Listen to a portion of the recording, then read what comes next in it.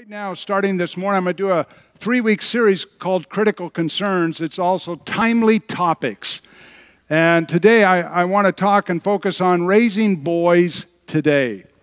I don't mean to insult or leave out girls, but I think you will agree with me, there is a real challenge for boys today to become good men who are responsible and know who they are and love God and serve Him.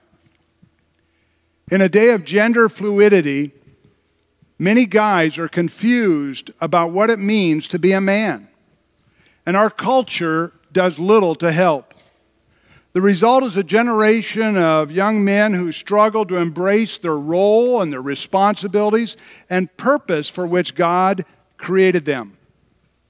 But what we need now more than ever is clarity on what it means to be a faithful man of God. Not an aggressive man of God. I'm not talking about that false idea at all. I'm talking about a faithful, good man of God. So let's look at that this morning. Girls today are taught there are no limits to who they can become, and that's a good thing. The sky is the limit, they're told. We even have a phrase for that. You go, girl, and rightly so. Girls are often encouraged, at least in Western society, to express themselves, to reach far and to fulfill their potential. And again, I think that's a good thing. Being the grandfather of 2 little girls, a 5-year-old and a 3-year-old, I'm excited to help them reach their potential. In fact, our 5-year-old, Everly, ever since she was 4, if you ask her, what do you want to be when you grow up? She will say, I want to be a scientist. Who does that? A scientist. Where'd that come from? But somewhere in her little psyche, her mind, she saw a scientist and what they do and said, that's what I want to be. And I hope if that's what God has for her and her desire is that direction, that's what she does. But there's a sense of empowerment, and rightly so, for girls today. But boys are often left confused about what it means to be a man. If we hear the phrase perpetual adolescence or perpetual childhood, we know instinctively what gender is being referred to. We're talking about young men, primarily 20s and 30-year-olds and even into their 40s, who are refusing to grow up and accept responsibility. These are men who are still acting like boys in many cases, playing video games throughout the day, abusing drugs and alcohol, and underachieving. This brings us to the problem today. I want to share with you some statistics in real time of what's happening with so many of our youth today, but especially boys. Men are falling behind women in college enrollment and graduation. I heard from someone that over 400,000 men in the United States have dropped out of college just this year alone. What is happening? Second, men are more likely to be unemployed, as traditionally male-dominated industries are disappearing. Men are more likely to be homeless. Men are more likely to abuse drugs and alcohol. Boys are more likely to be diagnosed with ADHD, attention deficit, by a ratio of 4 to 1 over girls. Why is that? What's going on? 4 to 1. Males account for 7 out of 10 suicides. 7 out of 10. On average, there are 123 suicides per day right here in the United States. 123. Most are male. Over 75% of all violent crime is committed by males. 75%. You say, well, that's because they got testosterone going through them. Well, that still doesn't explain it. And then we hear about the tragedies that just recently happened in Buffalo, New York, and in Uvalde, Texas. Senseless, crazy, young men, 18 years of age, I believe both of them were, hooked on violent video games, feeling disgruntled, I think demonically possessed, going into public places in Uvalde, going into a school and shooting little kids. Who does that? We've got a serious problem. It's a mental illness problem. We've got a culture that is ultimately toxic for so many in raising healthy, normal, productive young people. And as a church, it should concern us. As a community, it must concern us. I think you would agree that there is a difference between being male and being a man. Maleness just happens. Manhood does not. It must be developed. Maleness is a biological event. You were born male. Of course, some are challenging that today. What does it mean to be a male? But basically, biologically, you're born a male, if you are. But manhood is a process of character development. You become a man. So manhood must be taught. And if it isn't taught, then it fails to develop, and we see the dysfunction and the consequences. This leads us to the problem of perpetual male adolescence, where young men don't want to grow up, like the Peter Pan syndrome, never wanting to grow older. Here's a point, the point we need to realize as a church and a society.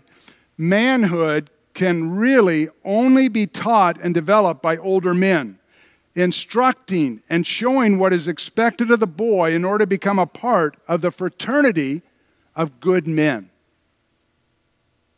This is where we come in as parents, as fathers especially, grandfathers, great-grandfathers, and a community of concerned people, both men and women, who want to help boys reach their full potential as a man. The verse I'm going to camp on this morning is 1 Corinthians 16:13. It's a short verse. The Apostle Paul is writing to the Corinthians, and he makes a statement. He actually makes several statements, but one I want to focus on. He writes in 1 Corinthians 16:13, be on the alert. Why? Because spiritual warfare is going on. Satan wants to defeat you, discourage you.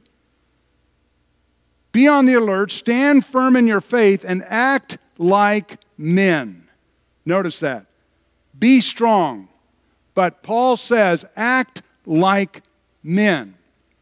In Paul's day, there was a general understanding of what it meant to act like a man. Today, we have largely lost that understanding, and it has led to gender confusion, both in boys and girls. We are becoming a society that wants girls to be like boys and boys to be like girls. No wonder there's such gender confusion today. So here's the problem. Let me kind of just spell it out. If manhood, in its biblical understanding, is not taught to boys, then these boys, as they mature, will gravitate into one or the other extreme. One extreme they will gravitate toward is they will move toward lethargy and passivity. These are guys who lack get up and go and determination and ambition. They're just drifting through life. They want to drift. Or they'll go to the other extreme, and the other extreme is they will move toward aggression and exploitation. This is the classic alpha male, the predator who is often guilty of sexual aggression against women and violence, as we see in so much gang activity in many of the cities across America.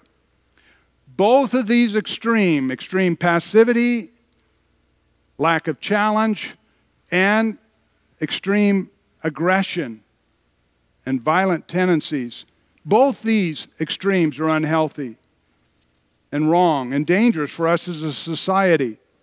So boys need to be taught and shown what it means to be a man in the proper sense, the biblical sense of that word.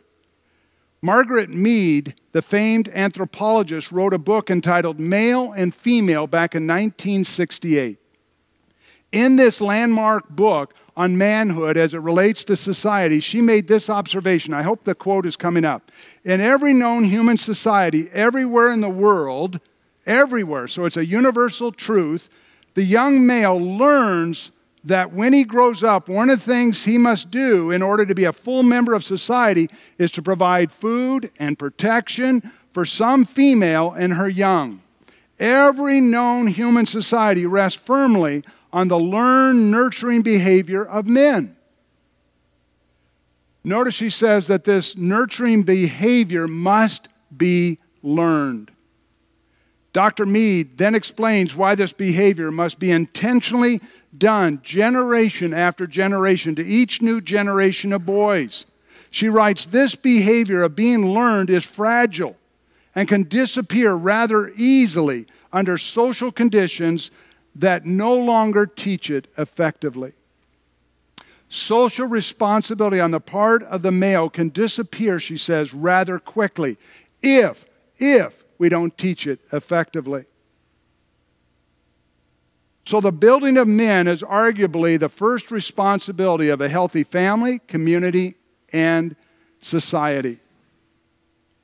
Right now in the African American community in America, 70% of all children that are born without a dad in the home. 70%. They're lacking that fatherly influence in raising boys in their community. No wonder there's such a widespread use of violence, drugs, gang behavior. It's a breakdown. We need to be mentoring these young boys as they become men so they know what it means to be a man. But let's look at it. What does it mean to be a good man from the Bible standpoint, from a biblical point of view? What does it mean to act like a man when Paul says, act like a man? Man up. What does he mean? Well, let's look at that. I want to share with you 10 qualities of manhood. If you have a pencil or pen, you might want to write these down and reflect on them, think about them, share them with someone you know who's raising a boy today. 10 qualities of manhood. Now, what are these qualities of healthy manhood? To be genuine, these qualities must apply to men in every culture and not just our own here in the U.S. They must be qualities that reflect what God has put in men, that make us more like Him, that reflect His image, and not just some contrivance that is politically correct for a particular culture at a particular time. It has to be universal. And the thing I want to point out, when you think about what is a manly man, there's no one stereotype, especially when it comes to being a good man. Good men can differ in their temperament, their talents, their interests, their physical abilities. For instance, Teddy Roosevelt was a very robust man, very active. But he was a different kind of good man than Abraham Lincoln, who was more cerebral, more reflective. Both were good men. Or Mr. Rogers, remember Mr. Rogers' Neighborhood? He was no Chuck Norris. But they are both good examples of what it means to be a good man. So you can't just stereotype what it looks like. Macho man. No, we're not talking about that. We're talking about a good man from God's perspective. So let's look at it. What are the qualities that we would expect that would reflect God best in men? Well, the first one is good men are courageous. It's interesting in 1 Corinthians 16:13 that after the Apostle Paul says, act like men, the very next statement is, be strong. Be strong. And he's not talking about just physical strength, not that at all. He's talking about strength of heart. Courage. Be strong. It means to do what is right regardless. Courage means a man does not think back or shrink back from a necessary challenge, regardless of the risk. He will face danger, difficulty, and self-denial for the sake of others.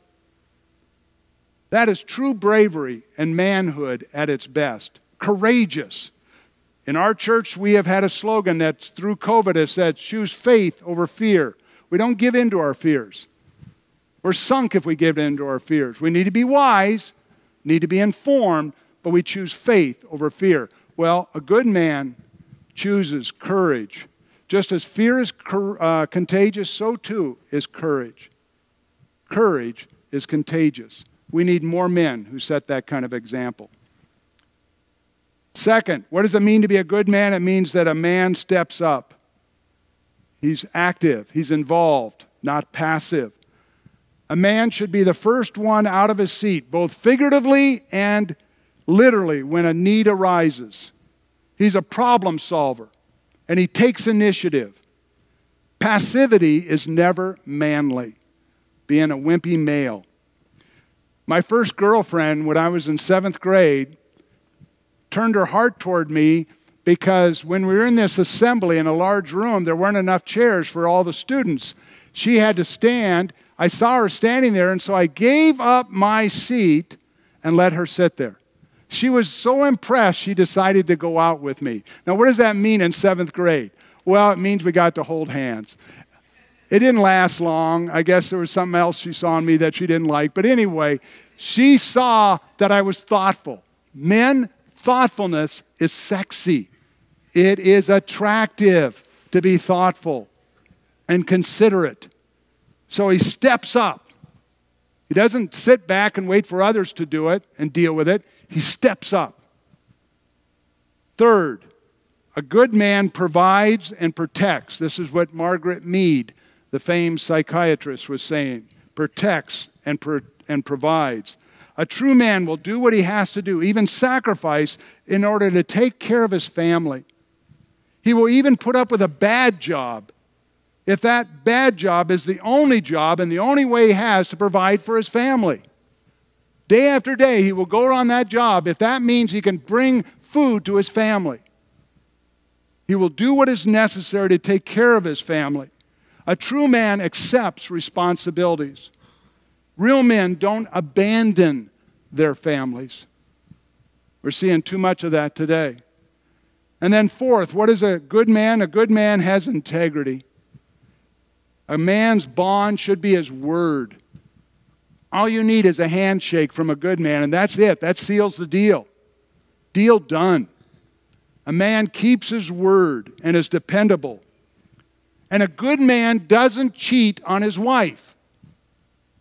He is loyal. He is honest. He is faithful.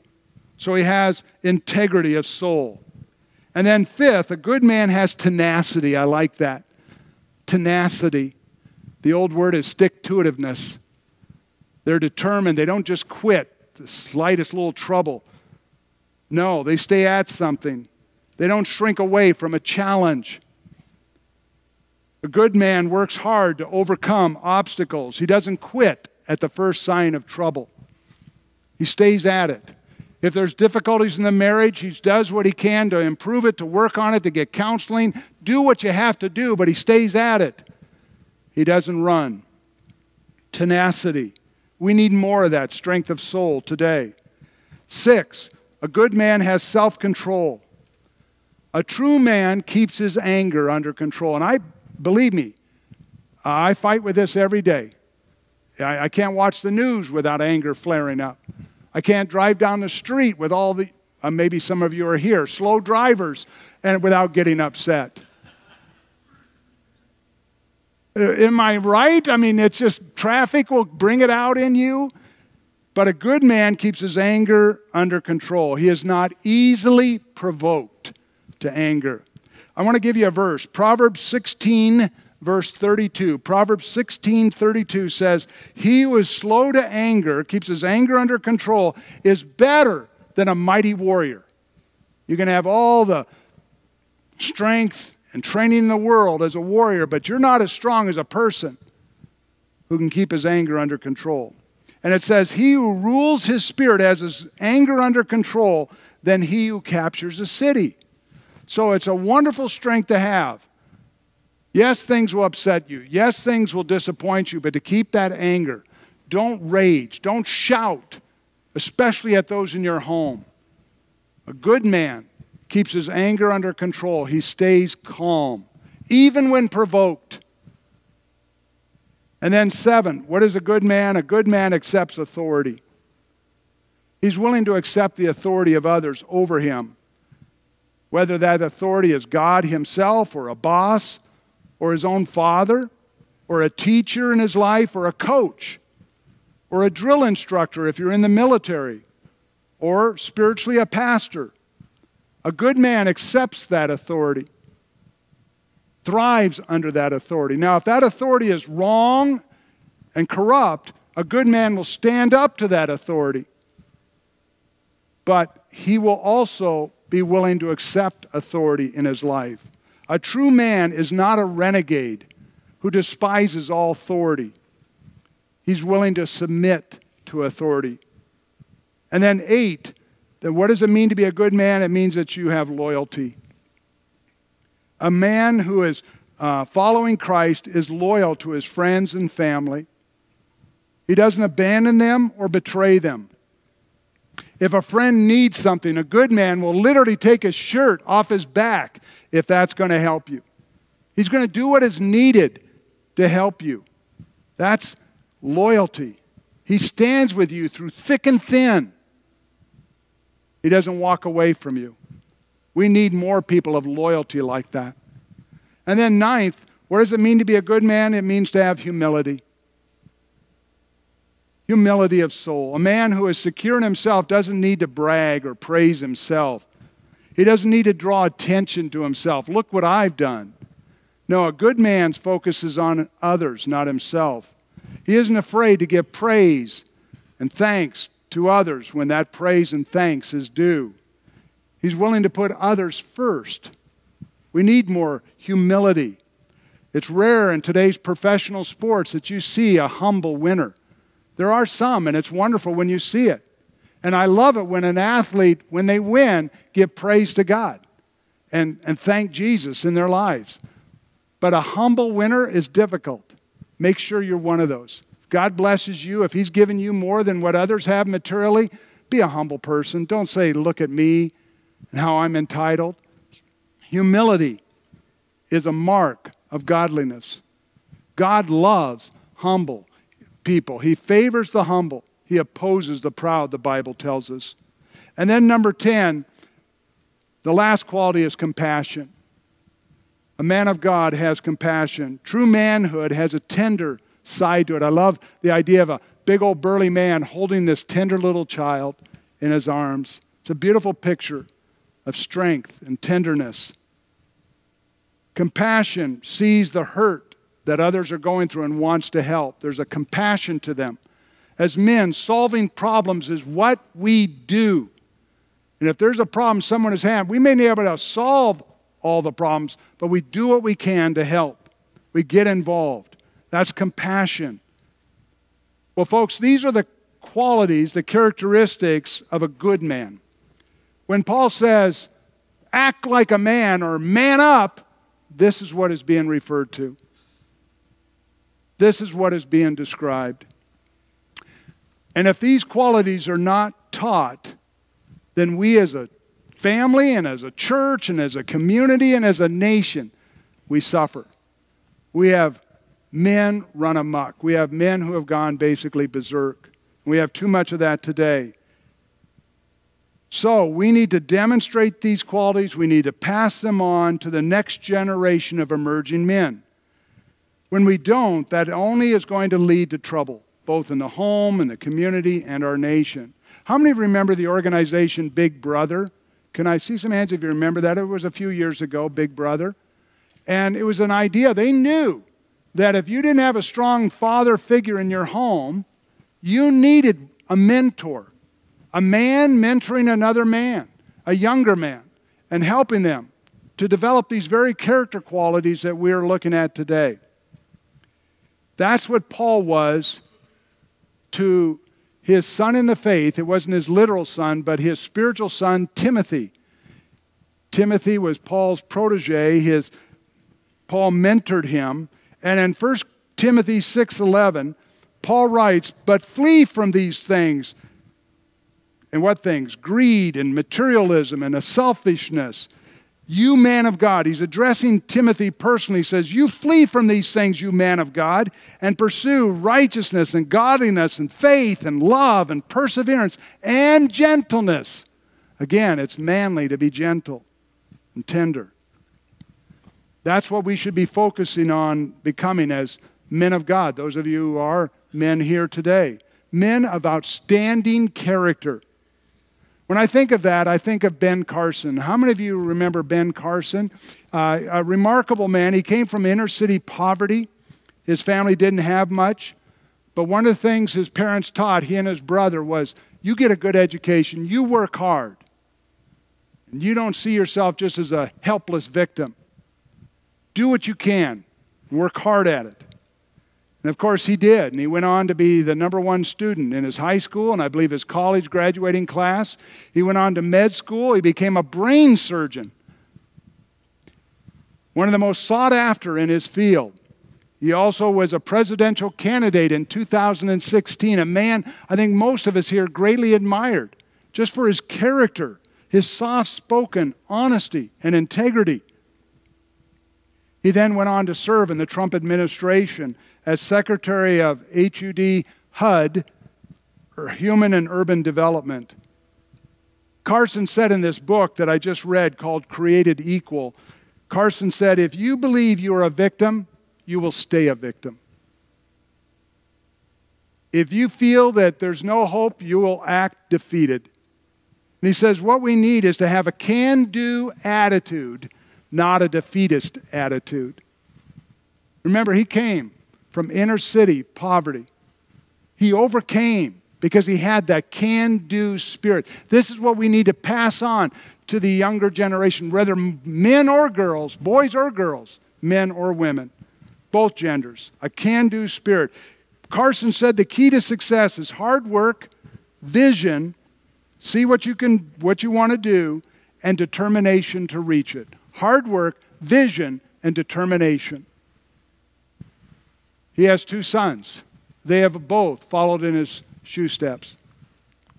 He has been a good mentor to both. In our time remaining, let me just share with you a few final observations, and I'll go through these fairly quickly. Women, of course, can have these same 10 qualities I've listed, but they do them in a different way and for different reasons. But they also can have these same wonderful character qualities. We've just been focusing on developing boys into being good men. A man, second, must live out these character qualities daily and display them conspicuously in the community. We need more men who are good men, who are displaying these qualities. Third, no man possesses all of these qualities in full measure. In other words, no one is perfect, but he should continually strive to improve. No matter what your age, always striving to improve. Fourth, if a young man hasn't been taught these qualities, then he must be mentored by men who have. And that's where a church family comes in, where we are to be like fathers and grandfathers to the young children and young boys and girls in our midst. We need to be mentoring as any way we can. Teachers and coaches, youth group leaders. We need to have that kind of an influence. And then finally, Jesus is our role model when it comes to being a good man. Jesus is the perfect man. All these 10 qualities I've listed are perfectly seen in him. He was strong and courageous. He took initiative in helping the weak. He provided for others. He served. He was humble. He cared for the hurting. He demonstrated integrity in everything he did. He modeled patience. Of course he did, having to live with those 12 lunkheads, his disciples, for 3.5 years. It'd perfect that trait in anybody. But he modeled patience and he kept his anger under control. When he did act out and overturn the tables there in the temple, it was a righteous anger. Not about him getting ticked off, but demonstrating a just anger for God's holiness and righteousness. And finally, Jesus gave himself completely, demonstrated that sacrificial spirit when he gave himself there on the cross for us, died there for us, bearing our sins on his body. Wow. Jesus is the perfect picture of the perfect man. So being a man is best learned by keeping your eyes on Jesus. We all, male and female, do well to keep our eyes on Jesus, who is the author and perfecter of our faith. He is that role model we need to follow. As parents and grandparents, I want to just encourage us all here to be good role models. We need more good role models in our society for both our boys and our girls. There's a lot of confused girls today and wondering, what does it mean to be a girl? We need to model for them. Where these kids, boys and girls, are growing up in so many ways in a messed up society. There are many who don't even want to use pronouns of he and she, and her and him. It's going to be a lot of confusion out there, and that's where we can come in and helping them and encourage them. So let's pray for our kids who are subject to so much social engineering and re-engineering today by a culture that has largely rejected God. And being that this is Father's Day, I want to just address all of you men here today. Be a good example. You have no idea the influence you can have, even late in life, on those who are younger than you. We have a couple of older coaches here in our church who have had a great influence in mentoring me. I don't know if they're here, Earl Stanford and Jim Talley, both in their mid-80s. Both of these men were coaches earlier in their life. And what is interesting, in both of their lives, the people they coached, the young men they coached, decades later, came back and said to each of them, "You have no idea the difference you made in my life. You had a real influence in my life." Think about the coaches and teachers in your life and the difference they've made. So never underestimate the influence, the impact you can have, both as men and women, on the next generation. We need more good role models today. Role models that love Jesus and serve Him and act like Him. Well, because this is Father's Day, what I would like to do is have all the men, all the dads, fathers, grandfathers, would you just stand? I want to pray for you. Just stand. Go ahead. Let's give a hand for all these men. Stay standing. I want to pray for you. God bless you. Thank you for being the role model that you are, for having the influence you have. Never underestimate the power of your example, your influence in the lives of others who are younger than you. Let's bow our heads. Father, we thank you so much for this time in your word that we can look at what does it mean to act like a man. It doesn't mean being macho and aggressive or a bully. It means the opposite. It means being thoughtful and tender, polite, but also courageous and strong. I pray for each of these men that they would experience your blessing, not just this day on Father's Day, but throughout this week and throughout this year and throughout their lives, that you would encourage them and strengthen them, help them to realize the impact that they have, no matter how old they may be, that they can still have on their children, grandchildren, and great-grandchildren. God, we just ask your blessing on them now. In Jesus' name, and all God's people said, amen.